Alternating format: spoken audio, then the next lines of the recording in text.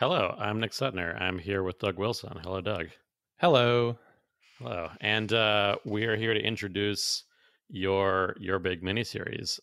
We're doing a into the depths sort of thing on the music of the game you made with the Good Fabrique, Mutazione. Yeah. So, do you want to tell us a little bit about what the game is for folks who may not have context? So Mutazione is a narrative adventure game. We've called it a mutant soap opera. So it features this ensemble cast of friendly mutants that you meet in this strange village. And you kind of learn about their various like dramas and also serious issues and so forth. And one of the main mechanics of the game are these musical gardens that you grow. So audio and music is like a really big part of this game. Yeah. And specifically, I was the audio programmer. I worked a lot on some of the audio systems with our composer, Alessandro Coronas. And I was a general kind of designer on the game as well. Cool. And then I guess we should talk about kind of how it came to be that we're running this on the Eggplant Show. So this is quite a surprise to me. This was not originally supposed to be part of Eggplant. We so this podcast you'll hear is with two of my many collaborators. So Alessandro Coronas and Nils Deneken. We'll introduce them coming up, and we were just going to do it kind of half for ourselves to reflect on this long project that we did, and half as like promotion for the game. We were going to host it on our website. I guess I was thinking a lot about podcasts because I already do a podcast with Eggplant. Well, I was asking Nick for advice about, well, like how should I publish it, and what platforms. And then at some point, I think you were just like, "Do you want us to publish it?" And I, I I often get really kind of self-effacing about some of these things, and so it was like, oh well, is it like a conflict of interest to mix these two podcasts? We were originally going to call ours the Radio Tower, which you'll hear in the episode, which is like a reference to one of the places in the game of Mutazione. But the more we talked about it, yeah, just this idea. It happens also to be 4 episodes. That's just a coincidence. Yeah, I mean, you basically had a similar structure to what we've done with Noita and Splunky 2, which we've done Yeah. so far on Into the Depths in terms of a 4-part structure, a deep dive into a single game. And I think you're doing it here on the music of Mutazione, but you really use that as a lens to discuss the history of the game itself and lots of other bits and pieces. And there also is a lot of music in the podcast, as you'll hear, which is just it's an incredible soundtrack. And you guys did some, I mean, not just soundtrack, but the musical gardens in the game that you worked with, and there's so many pieces to that. So I think I will say as well, I mean, I love the music in the game and I love music in general, and you and I have talked about music over the years, but even if the music of a random game you haven't played does sounds less interesting to people than some relatively more general stuff we do, even though I suppose we're kind of niche on the whole, I would still encourage people to give it a shot, because quickly you will find that I think it's just a really well put together story of the history of this stuff, and I really enjoyed listening to you guys, and I immediately loved it, and that's partially why I tried to talk you into letting us put it on the feed.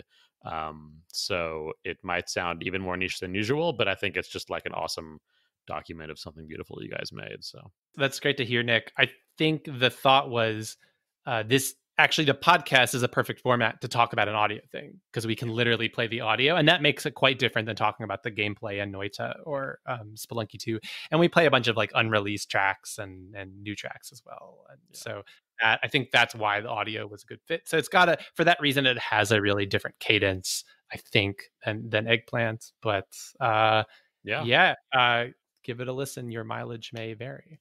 Cool. Yeah. Well, I'm excited to hear the rest as well. And so we're going to have this going for, on our off weeks for the next 8 weeks, 4 episodes. This is going to be the first part of that.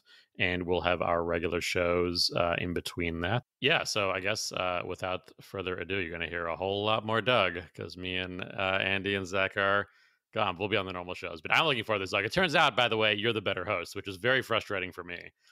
I think we just proved on the Stuffed Wombat episode that is not the case. I didn't have to field listener questions on this podcast, which was an important difference. That's true. I will say that's one difference is that this is all pre-recorded already, so we're not going to be sort of engaging with the audience the same way we usually would on Into the Depths. But we also, I think, kind of have our next one picked out with our regular crew after this, starting sometime next year.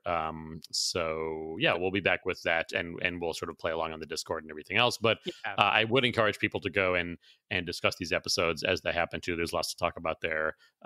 Discord.gg/eggplant show if you haven't joined yet. And I can answer questions on the Discord or on Twitter. In the show notes on Twitter, we'll give at least Alessandro's on Twitter. So if you have questions, I'm sure he'd be happy to answer them. Awesome. In that kind of more dialogic way on Twitter.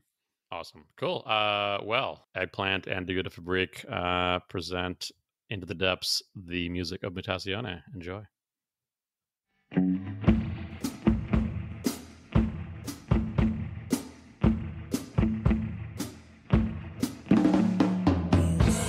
Hello and welcome to The Radio Tower, a 4-part podcast about the audio and music design of Mutazione, a narrative adventure game that we released in September 2019. I'm Douglas Wilson, a game designer and audio programmer on Mutazione. I'm joined here by Alessandro Coronas, the audio and music designer of the game. Hello. And Nils Deneken, the creative director, lead visual artist, and the originator of the whole concept for the game. Hello. So we worked on Mutazione for over 10 years, on and off, with an entire team beyond just the 3 of us. So there's no way that we can capture the full story of the development on this podcast. Instead, we're going to deep dive into the music of the game, how music initially inspired some of Nils' concepts for the game, how we designed our procedural music systems, what kind of influences the soundtrack draws from, and much more. We'll also be playing some excerpts of music, including early concepts and drafts that never made it into the final game. Today, on episode 1, we're going to talk about the early history of the game and its music, and also how Alessandro first got involved in the project. First, to kick things off, let's all listen to an early concept tune from 2009 that never made it into the final game. It's called Intro Theme 2.0.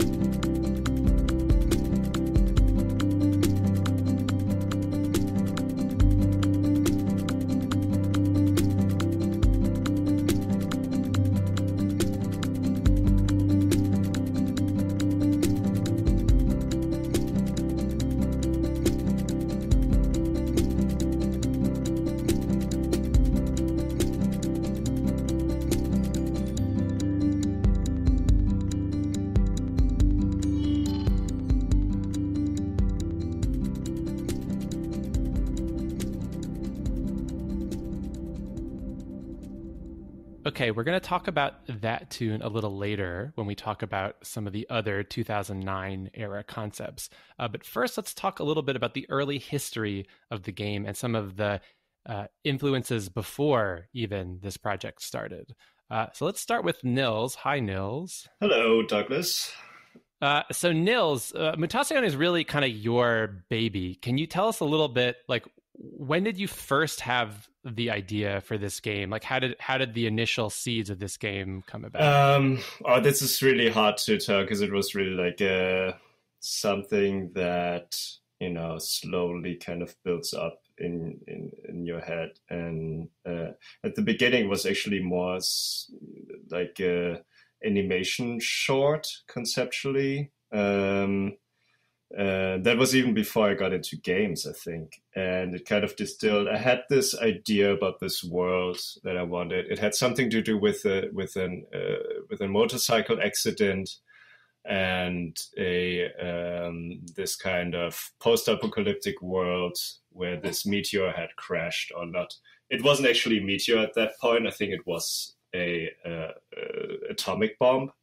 So it was like this area where this atomic bomb had hit, and it was like mutating environments, and it was like a desolated area where nobody would go to, and this person who was on a motorcycle would be, chased by the police into that direction and kind of crash into that old crater, and then after the crash, wake up and make its like his or her way to a village in the middle of those swamps, and that village eventually became Mutazione.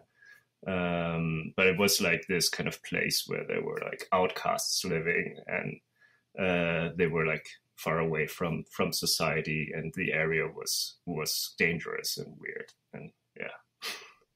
Do you remember kind of the rough timeline about when you decide to actually make that into a game and then apply for some local Danish funding to make an early prototype? Yeah, that was after I actually got into games and I found out that something like indie games existed. I was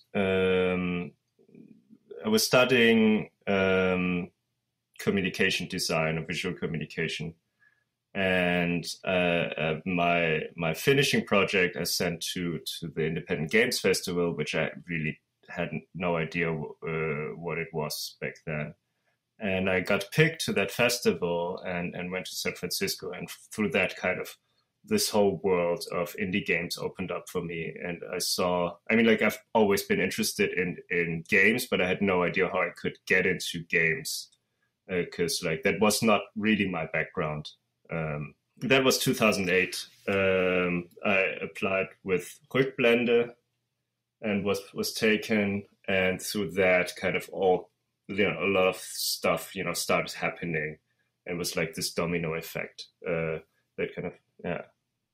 So let's talk briefly about Rückblende, because that's kind of how both me and Alessandro meet you, but it's also relevant to this podcast because you did the audio and the music for that project yourself. Is that right? Yeah, that was the best part of that project.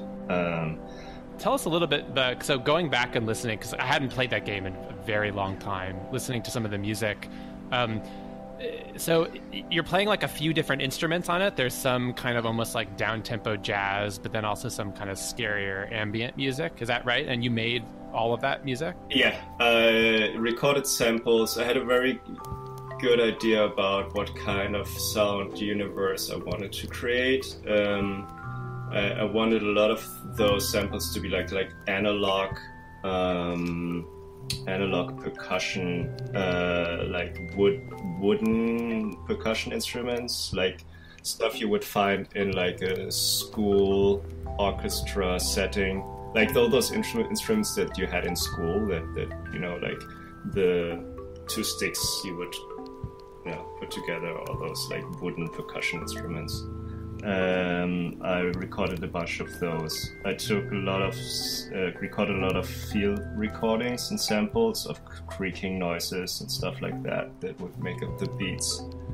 It was kind of inspired, like while I was thinking about that soundtrack, I discovered this one record by The Books called Lost and Safe. Amazing record, and it kind of like hit me that was kind of the direction that I wanted to go. I mean, I was also inspired by other stuff, like Boards of Canada and stuff like that. This kind of like these beats that kind of are a little lazy. Maybe the beat comes in a bit too late, or and in Rückblende you basically have two times, because it's like a flashback. So you have this character that kind of goes back into his childhood, and the music always has a shift when you go back in time and look at the past, and it's like different when you're in the present, where everything, the hut that you're visiting, is kind of fallen apart, and it's a bit sadder. So just a quick summary of the game concept. So this is kind of like a short narrative adventure game that, you're in this forest, and then you go back and see these kind of memories. You actually kind of film the whole world in a huge diorama sculpture that you actually sculpted. Yeah, right. It was a model that I built, and it was taken, every frame of the area was taken with a camera, and it's like a stop motion. And then you draw like little animations of the characters on top of these like photos of when the memories kick in, you always see the characters animated on top of it with really simple drawings and animations. So we'll come back to this game a little bit, because I know both me and Alessandro were like super impressed by this game, and that like kind of was a little bit kind of how we met you. But okay, so you work on this student project, you kind of get into the world of indie games, you start thinking more about this concept for this like swamp town of these mutants, Mutazione. Can you tell us a little bit about, because I know like me, you, and Alessandro talk a lot about bands we like and our kind of musical influences for our like game design and the world building. So as like an avid listener of music, I guess like the bands you listen to, the music you listen to, that seems to be like a big reference and inspiration, even for the world building of the game. Is that right? Definitely. Like, I think especially during that time, and probably also now,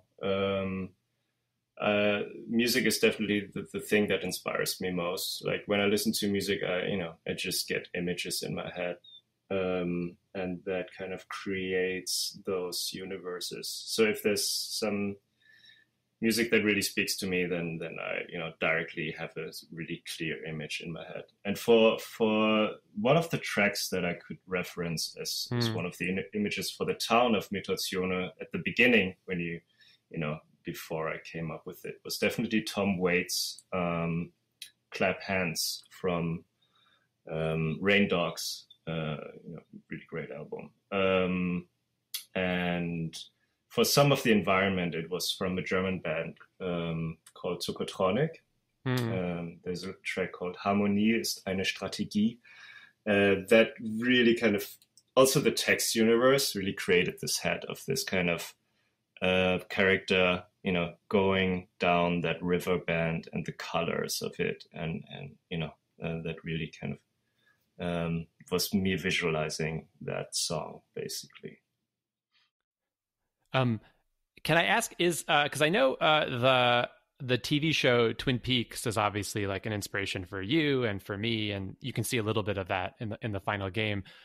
When I went back and listened to Rückblende and some of your earlier work, I almost felt like the music there was a little Twin Peaksy, that kind of like spooky but interesting down-tempo jazz with like a little sense of humor to it. Was that another explicit musical reference for you, or not so much, more the story? It was definitely for that intro sequence. In the menu of Rückblende, you saw those, like fir trees, and that was directly hooked from Twin Peaks, that image of the wind going through the forest, and this kind of, okay, something's happening in Twin Peaks, and there's the soapy stuff, and then you would see the trees waving in the wind, and you would hear the music coming in, Angelo Badalamenti's those deep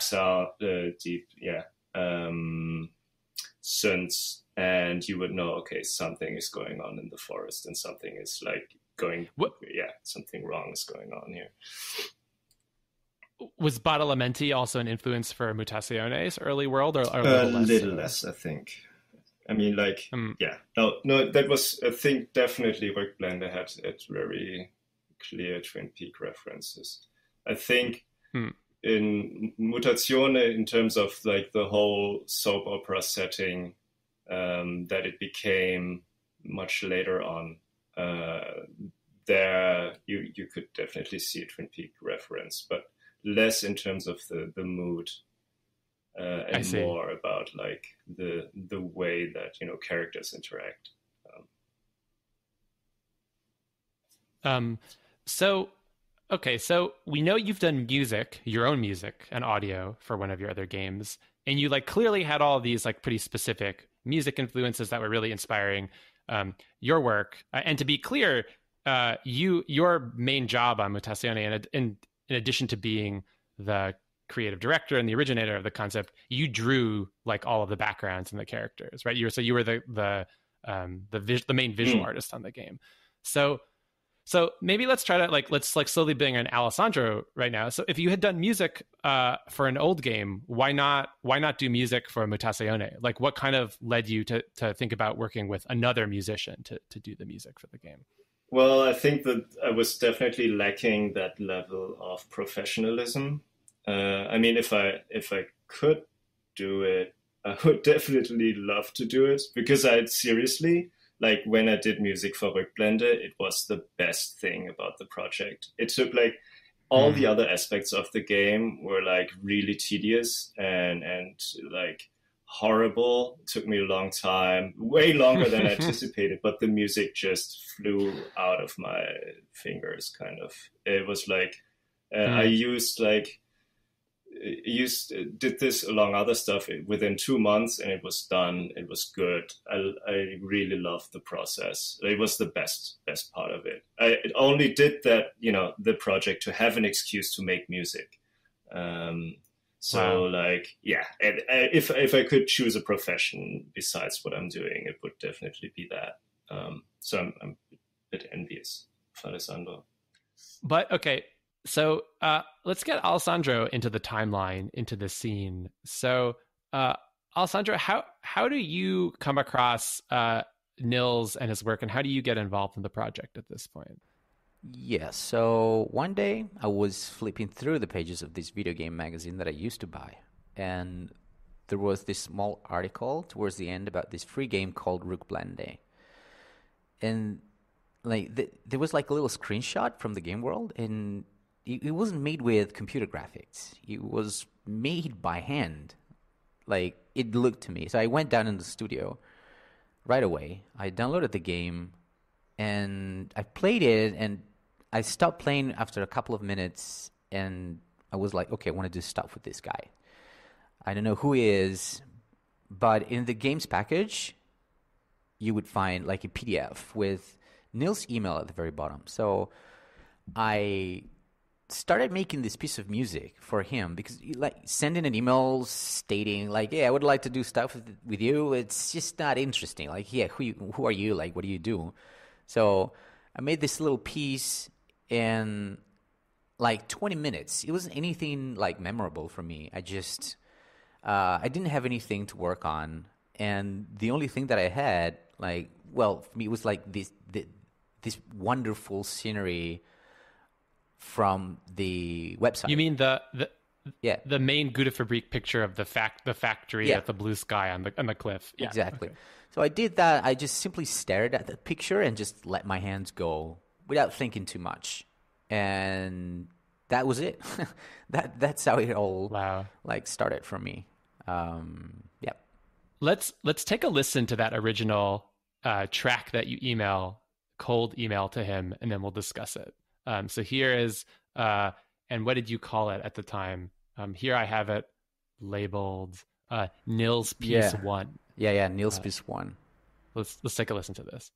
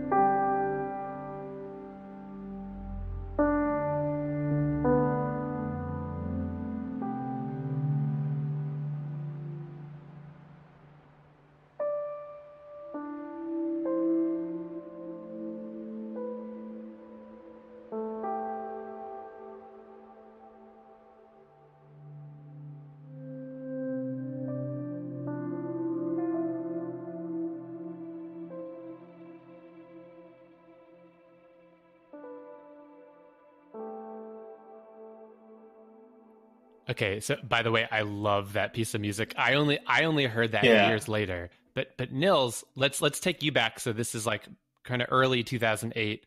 You get this email out of the blue from this Italian guy, I guess, right, with this piece of music attached to it. So what's your reaction Yeah, at this point? I was blown away. Like, I really loved that track. And really, that's like, if I had an like a kind of mood in my head for the music, that would have been it for the homepage, for the image. I really loved the whole universe he builds up with this kind of spaciousness, this like daring to leave, to leave room in there. Really loved that. So yeah, I was like, okay, I want to work with this guy. That's like, so let's talk about that. So so you like, I guess it's 2009 when you hand in this prototype for the on the grant, is that right? But even before the actual formal prototype that you make, Alessandro, pretty soon after getting in touch with you, starts sketching possible music for the game. Is that right? Yeah, because we had concepts from the game, like we had environments that I concepted, like also from the town and the inhabitants. The funny things, none of those environments actually made it into the prototype, but Alessandro did concept some pieces for those early concept sketches, and besides making the music for the prototype, that the prototype was basically a dream sequence of before you would start the game.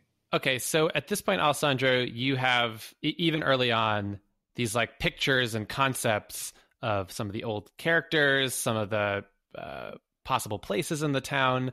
Can you talk a little bit about that, like, process of taking this artwork that, before anything is even playable, this artwork, these concepts that you have from Nils, and like some of the like early ideas for what the music would sound like? Yeah, it was a really straightforward process.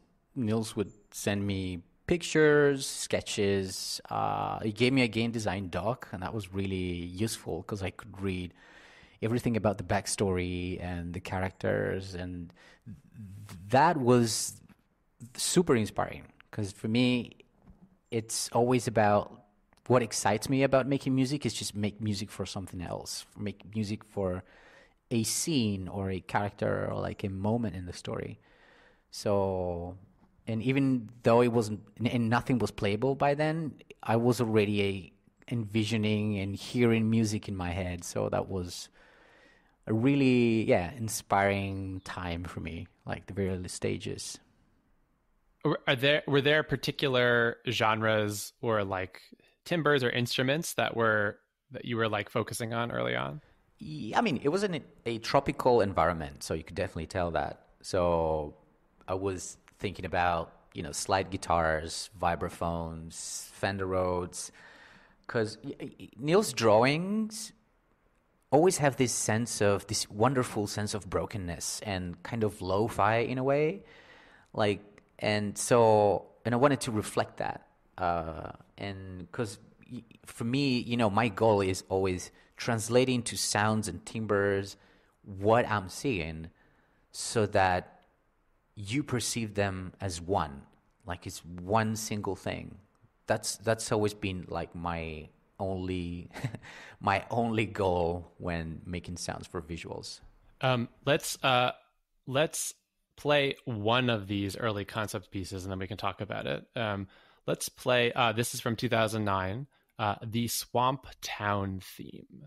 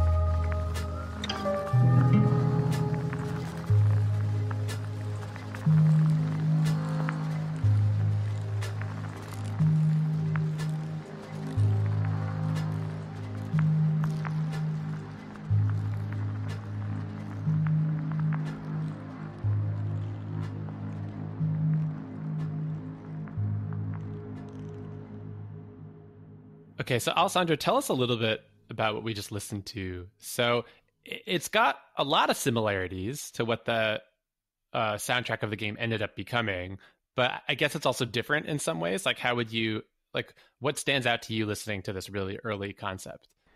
This is still, nowadays, one of my favorite pieces that I ever made for the game. Even thinking about the final soundtrack. And I there's not a particular reason. I don't know. I just like everything about this piece. And it's one of the very early sketches. It might be the third or the fourth that I've ever done. But still, nevertheless, I still like it up to this day. Yeah. Yeah, it's really nice to listen to again, actually. I haven't heard this for a long time, but it definitely captures the mood of and still does. Like it's funny how like some of the old stuff really kind of survived, like the development, and it still has this kind of spirit. I can hear all kinds of directions that went into this. Like there's this kind of Tom Waits-ish feeling, this swamp feeling. There's like there was one thing that I didn't mention before, but one thing I tried to push and was this kind of genre of zombie surf that I wanted to have in the soundtrack, this kind of dark surf music. And I can totally hear Alessandro being influenced by Tortoise here as well. You can hear that sound of the guitar. It's like from TNT, which has some really beautiful summery songs in there, and the harmonies. It's a beautiful track. So you at this point, even Nils, would you call it giving direction, or it's not just Alessandro going off by himself, like, and looking at the drawings. You also kind of talked about possible music references for the soundtrack. Is that right? I definitely think there was a communication going on and like what direction we wanted this to go. Yeah, I mean, that was one of my favorite parts of the early stages of the development. Like getting emails from you and say like, yeah, listen to this because I really love this atmosphere. And for me, it never really felt like you were like limiting my freedom. On the other hand, I was like super happy to get those emails and just be challenged. Yeah, I was a control freak. Like in terms of music, I was like, hey, I want this, like, listen to this, it should sound more like this, or like this doesn't really hit that tone, like try listening to this again, or like I was really obsessive about the sound and what kind of sound this was supposed to be. And yeah, but can I tell you something? I mean, this is meant to be like that. Besides the fact that that was your game, what I really liked about Rook Blended was your soundtrack. It really blew me away, and it's a really rare thing for me. So that something like a music makes me go like, "What is this?" Right. So I was really eager to get your emails with like your inspiration pieces. Like I like this vibe, and I would usually listen to that piece and go like, "Wow, super nice. I really like this too." So that was super obvious for me. I found out at some point, because at some point you kind of get into the flow of working together, that you have to let go about a lot of that stuff and trust each other. Yeah. And I think that's a lesson I learned along the way on the project, especially when the team got larger. But it's it's this back and forth. It's kind of giving up control slightly and let the project have the life by itself. And I think we're gonna get back to that later when we talk about this, how we're going to see that happen. I also think it's a double-edged sword that both me and you, Nils, and we both worked really closely with Alessandro throughout the project, are both also like really avid music listeners and have all sorts of opinions and tastes and whatever in music. And so the good news is the three of us are constantly sharing references and really talking through those on like a deep level. I guess the bad point is like you're saying, at some point you can only talk about that so long. At some point, we have to like trust Alessandro and his vision for the music of the game. Yeah, exactly. And I think both you and me, Doug, we are also both control freaks creatively. Maybe this got better along the last couple of years. But we were at the beginning. We were like both really like. Yeah. Can I add a little story to this?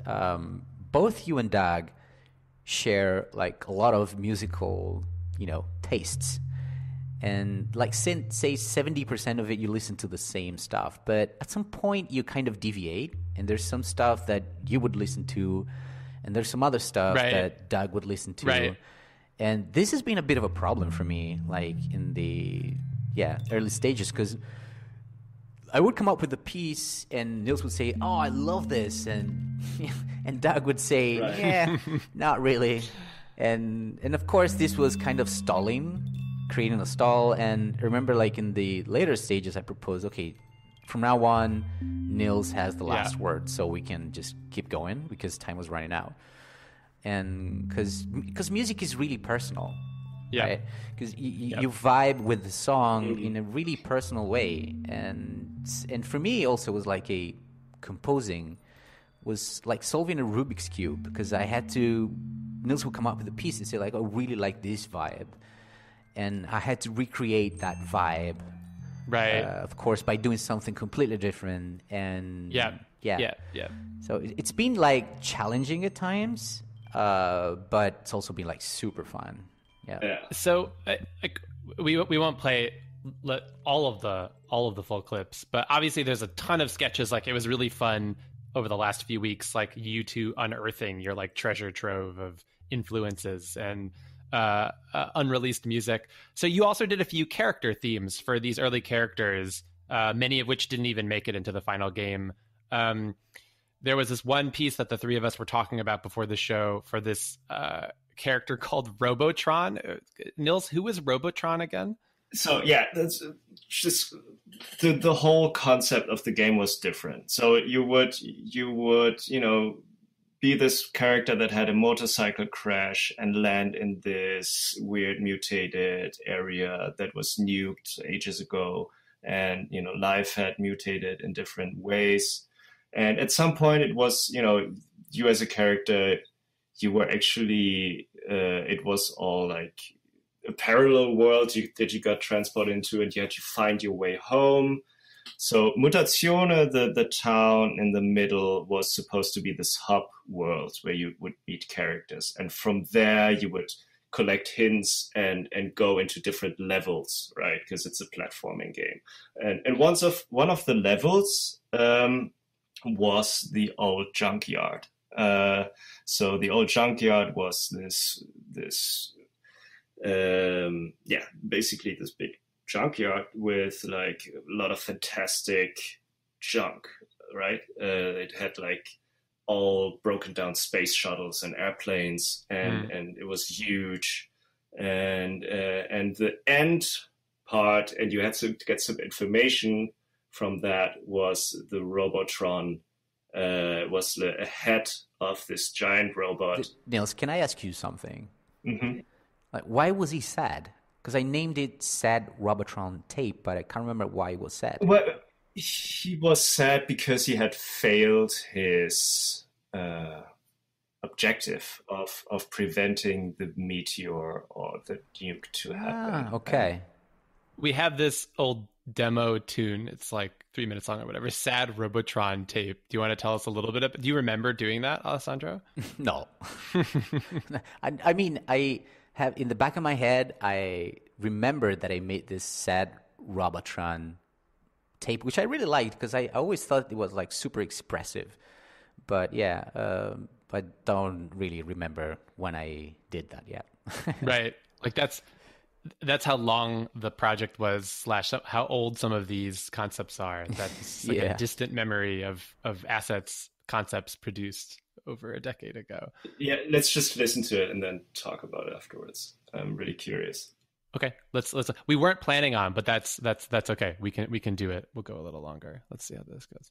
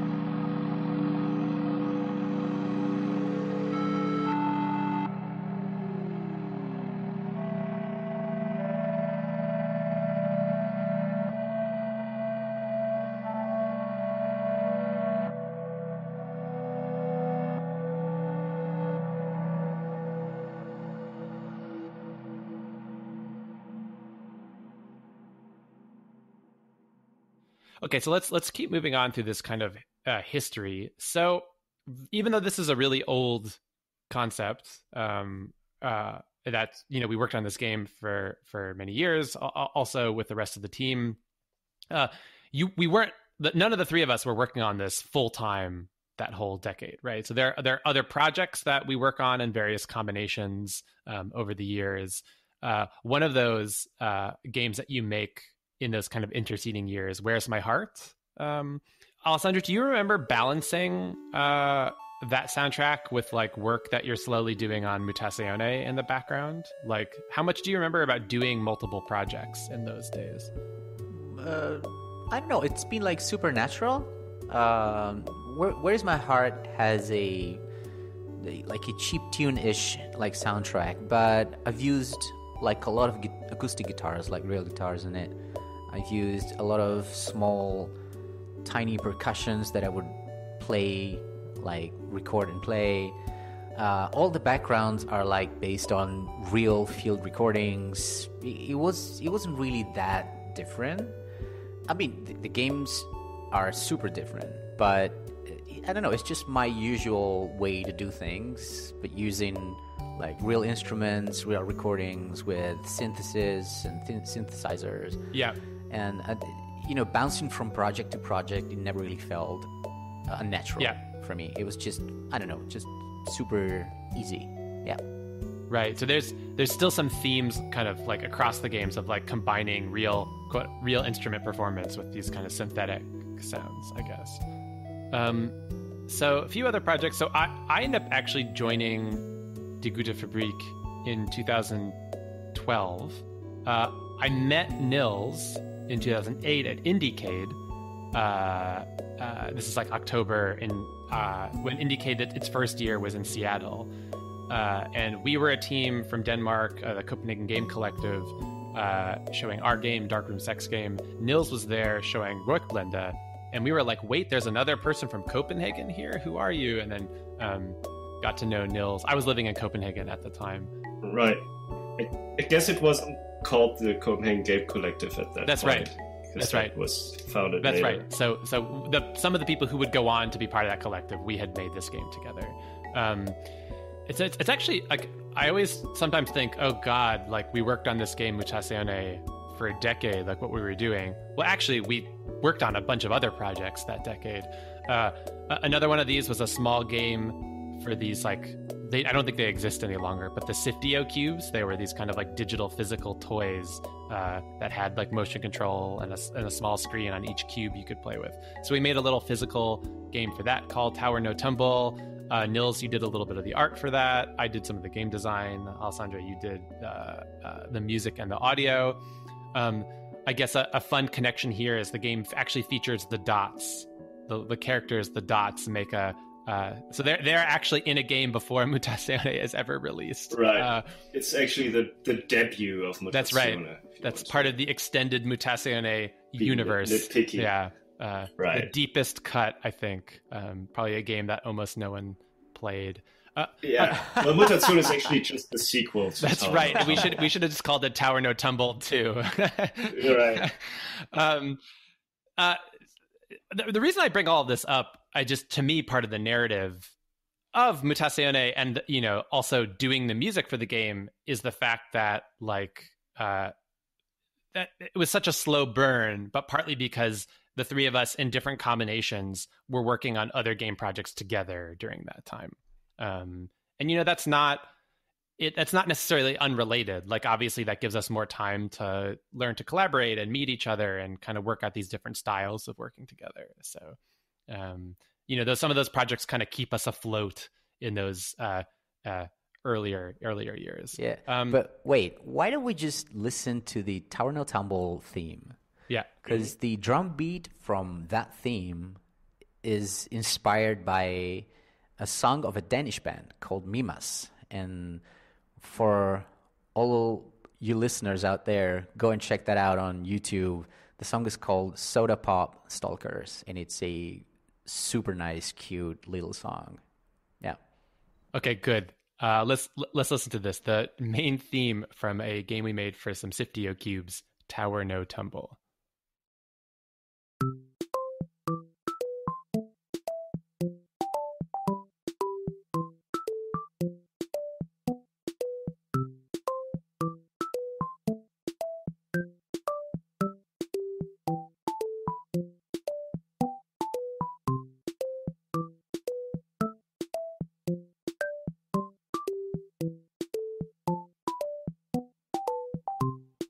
So the reason this is, as we mentioned, is relevant to Mutazione is because the little character on each cube is one of these dots that are these adorable creatures that are in the final game. And you can hear it, especially in some of the other bits of music and sound effects from that game. These clips, that kind of little high-pitched pitter-patter of the dots, it's kind of similar to the direction that they take in the final game. So to the point, Nils, do you remember drawing that banner image for the game where there's some kids playing it, but instead of rendering it as cubes, you just rendered them as actual dots in that drawing? Right. This was already part of the Mutazione universe and backstory. Kai was younger. Like, it's actually Kai on that image. Like the girl in that picture is Kai. Yeah, with her little brother, and they're playing dot dot shuffle. I don't know why. She's never been to Mutazione at that point. Right. Maybe the backstory was different. And it has this kind of 70s sports game kind of style. Yeah. So, yeah, like all these projects in different ways kind of floating around Mutazione, which is slow baking in the background. So speaking of which, it's not like we're kind of working on that on and off in spurts. And so around that time, like 2012, between 2015, before we really pick up production in a really serious way, there are tons and tons of other music sketches and little experiments that Alessandro does. So we have this huge kind of treasure trove of music from back then. So why don't we talk about some of that? To start off, let's play this piece. Electro-Tropical Cowboys is what you called it, Alessandro. Do you remember what year this is from? 2013, roughly, I think. Okay, so 2013. So this is still a number of years after the original playable that we did with an art grant from the Danish Film Institute, or I didn't at the time. Nils, Alessandro, and their team did. And you're still, over the years, making concepts for the music of this game. Let's listen to this concept, Electro-Tropical Cowboys.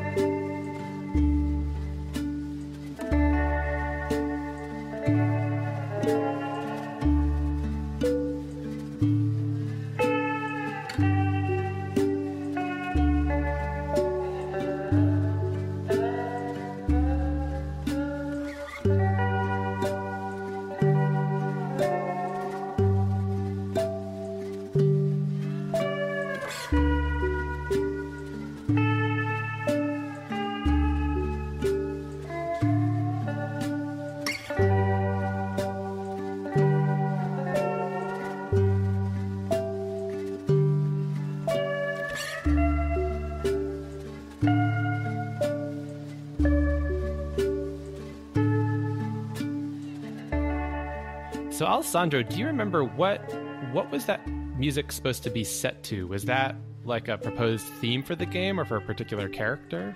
I don't remember exactly. It could be either like a main theme sketch or a town music sketch.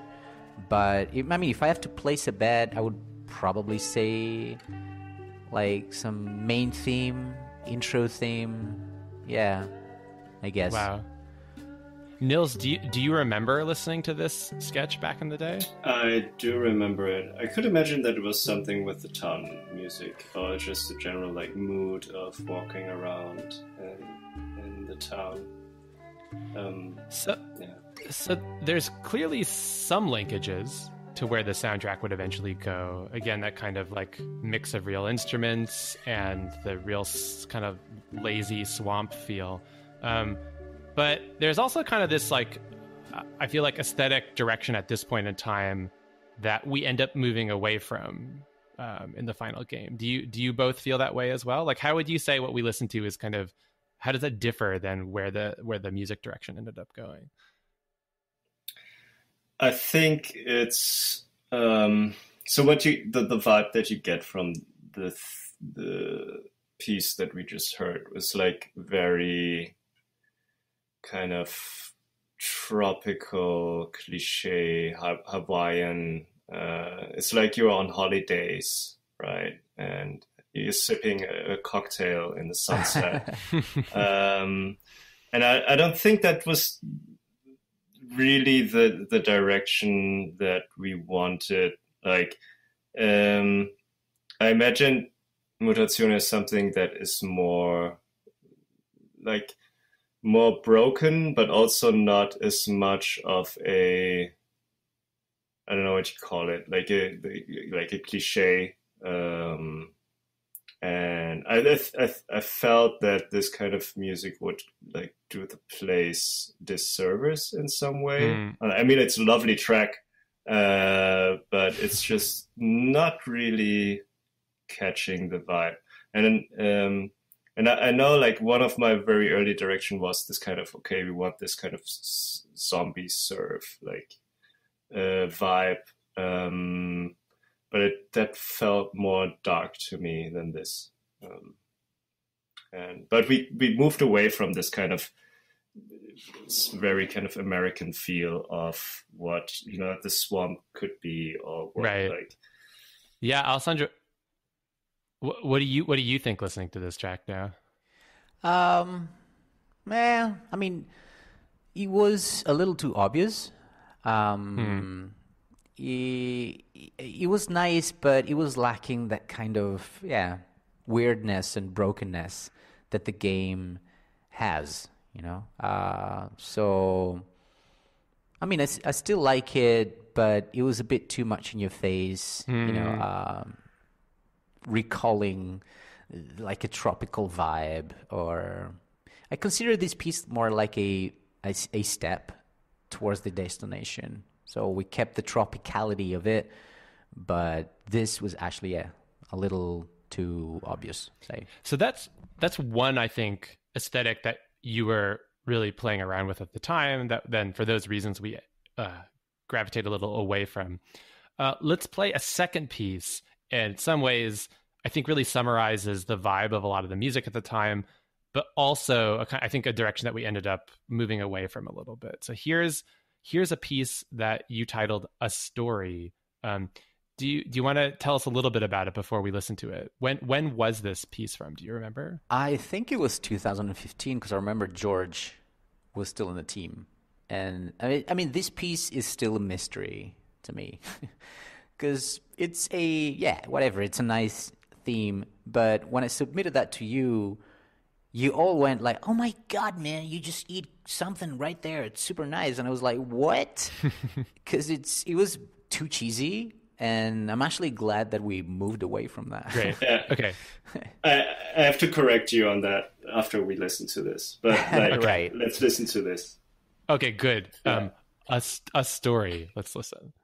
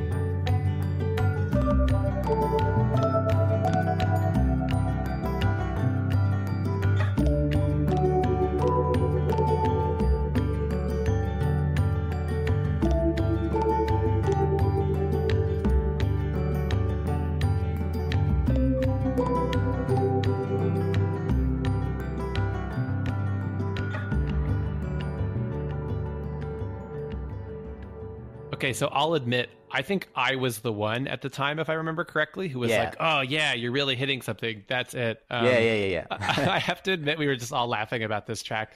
I feel a little embarrassed for having thought that. Like, it's obviously to me now not a fit for the game. It's so like conciliatory. Have you ever watched Scrubs? It's like Zach Braff having a voiceover over this kind of song. Oh no! And, just saying something, wrapping up the episode and saying something that everyone has learned something, right? Like we could use this for the last day of the game where Kai walks around and just talks to herself and wraps up the episode basically. Yeah. Very early 21st century. I feel like there's like we were talking about, there's like some Sufjan Stevens, it feels like a little bit in there. So Alessandro, you were, despite having composed this, you were immediately skeptical of it. Is that right? Well, I was mostly puzzled because you were all so happy, and for me it was, I don't know, I liked it, but yeah, it was just what? Well, but Nils claims that he wasn't, so maybe that was just... I really liked it. I knew it wasn't a good fit, but I really liked it. Who couldn't like this tune? I mean, come on, it's beautiful, and it makes you feel warm around your heart. So a couple of things. It definitely is more cheerful and optimistic than the final soundtrack, which I think really embraces, and also, right, like especially bringing Hannah, the narrative designer and the writer, on board. I mean, the story and the world also kind of became a little darker and sadder, and so over the years, I think, which is great that the eventual soundtrack kind of matched that as well. That was a banjo at the end of that track. Is that correct? Yeah, it's a banjo. It's a real banjo, because I remember Nils mentioning the banjo a little too often back then. So, yeah. Am I right, Nils? Yeah, we were because we wanted to have this kind of swampy feeling, and the banjo would kind of, because it had the South States kind of vibe to it, the swampy feeling. And we moved away from that at some point. But, that was an attempt to kind of recreate that kind of feel of being, in these swamps. Alessandro, is there any banjo in the final soundtrack? There isn't, is there? No. Because I borrowed the banjo from a friend of mine, Alessandro, for like a month, and then I had to give it back. So I just used it in that, time frame. But then I have to give it back to him. So... So that's why the banjo never made it. That's the real reason. Exactly. That's amazing. That's the reason. Well, I'm glad. I love the banjo as an instrument, but I'm glad your friend needed his banjo back. Yeah. There's no banjo in any of the garden plants as well? No banjo. I mean, I had to give it back, so that was it. And after that, he was like, "You'll never get it back." Alessandro, you asked us this question while we were preparing for the show, and maybe you can ask it again and ask it to yourself, which was, do you wish that any of these old themes could have made it into the final soundtrack? No.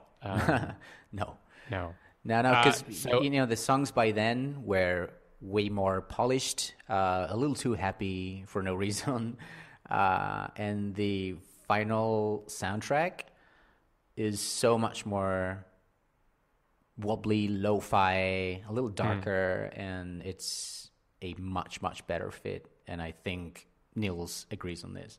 I totally agree. I think, and I don't think we're going to get through all of those songs, and we're going to talk more about the town music and some of the development. So we're going to get back to this in one of the later episodes.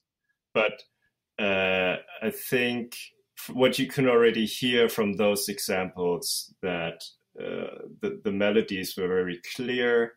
I also thought they were very predictable and a bit too mundane, like a bit dull, maybe. Like I was like they're pretty pleasing but it's not like really, we didn't want pleasing. Yeah. And also we didn't want those songs to be to bore you after like you've listened to them. Yeah, because I mean those melodies were super strong. So so I think there's a good lesson here too, like talking about this with you two, because I think I constantly, and luckily I was not the creative director, thankfully, because I would often give Alessandro feedback where like I like some of these intro pieces, like, oh yeah, this is a really memorable melody. It'd be great to have some memorable songs and theme. Not, the very subjective definition of what memorable can mean. I think at the time I meant kind of these hummable melodies. And yeah, I always trust your audio designer, your musician. I'm really glad that Alessandro had a kind of criticality to be like, wait, no, maybe this isn't actually, even though like somebody like me immediately liked some of that output, saying that might not actually be the best fit for this thing that we're making. Yeah. I mean, during the development, you were definitely more eager to hear like memorable melodies, as opposed to me and Nils, where we were more on the same page, and instead of melodies, we're more fascinated by recreating like an atmosphere as opposed to a melody to sing along to. Yeah.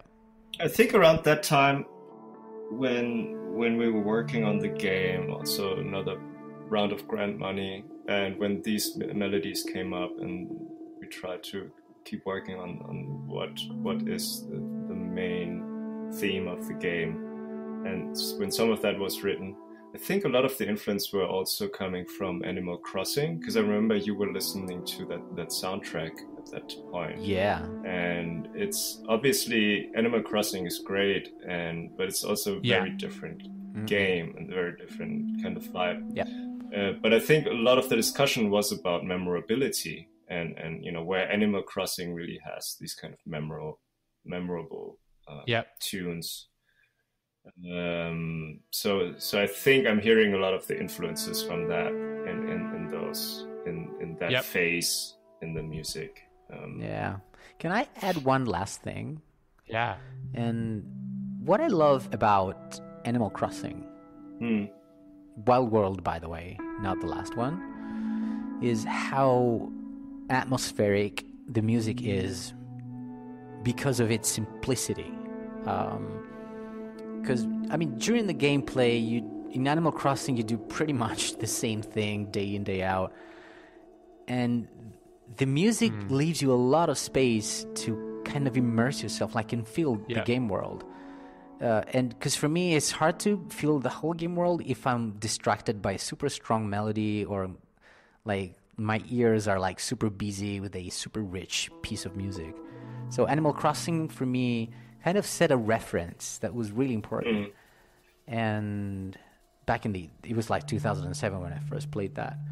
And it's really like everything starts with a subtraction for me. Yeah. Right. Yeah. No, important lesson there. Not to make your, it's almost like cooking, right? Yeah. Not to make things too rich. Like you need to give some space. Yeah, exactly. Excellent. So a lot of, obviously, stuff to talk about still. So in some later episodes, we'll talk about where the town music ends up developing from there. It ends up getting a little bit more procedural. I get involved with programming and helping Alessandro go through different iterations of the town music. There's all sorts of special music throughout the game in addition to the town music. That's the kind of music that makes up the huge soundtrack of the game. But what we're going to spend next episode on is the garden music. So we haven't even begun to talk about that much today, but there are these, it's one of the key kind of mechanics or features of the game, these magical gardens that you plant with plants. Each species plays a different instrument, and there's a whole kind of world of procedural music and designing that kind of system. So that's what we're going to spend episode 2 on, the procedural musical gardens.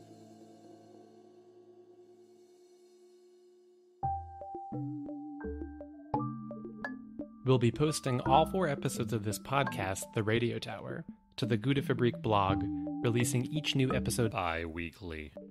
On the blog, we've also linked to some goodies related to this episode, including Spotify playlists from both Alessandro and Nils, in which they share their own musical influences on the world of Mutazione. They're a treasure trove of excellent music recommendations, so don't miss them. Find all of this info at gutefabrik.com or follow us on Twitter at Gutefabrik. That's GUTEFABRIK. See you next episode.